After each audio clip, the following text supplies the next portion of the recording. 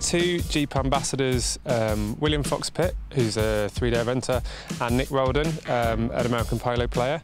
Both the guys are going to come together and have a go at each other's jobs, basically, and see who's the best.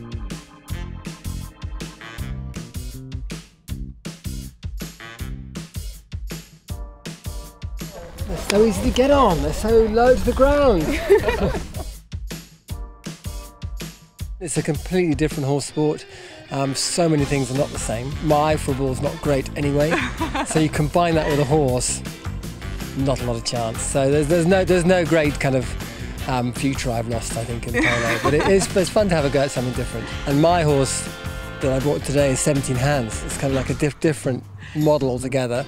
But he got on really well and was very relaxed, very happy, very soft. And as I said, he had a great eye for a line, and a rhythm was always there. So the jumping just came very naturally. So I had a piece of cake.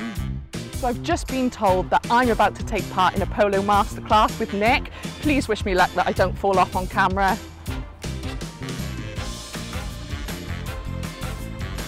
The more relaxed you be, I think the straighter and further the ball is going to go, and you're not going to try to force it. So kind of just like hold the stick up there and just let it fall, and try to keep it as parallel as possible to the horse.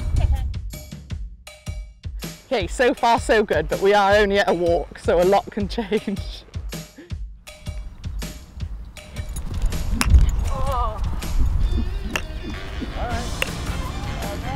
You're 0 for 4. I'm clearly not a very good teacher.